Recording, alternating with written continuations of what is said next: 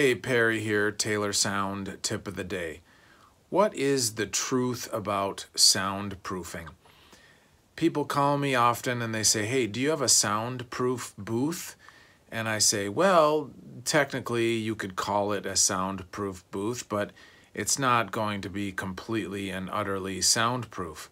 The reason for this is you would literally need to have maybe a half a foot of lead in order to isolate all sound from the booth. So it's a sound deadened booth. So when you get into the booth, you are the sound that's coming in is definitely limited, and you're not going to have a lot of noise, but soundproofing, completely soundproofing, is almost impossible.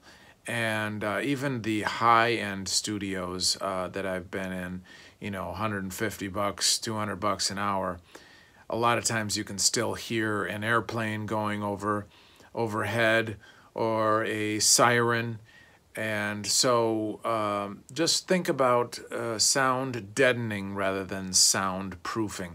And a lot of times what soundproofing really means is that you're treating acoustically the interior of the room so that you don't get bad reflections of the sound. You just get good reflections of the sound so that you only get the pure sound of your instrument or your voice.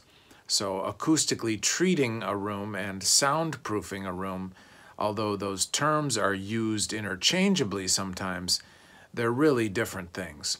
So I hope that helps next time you're looking for a studio to record in. Rock on.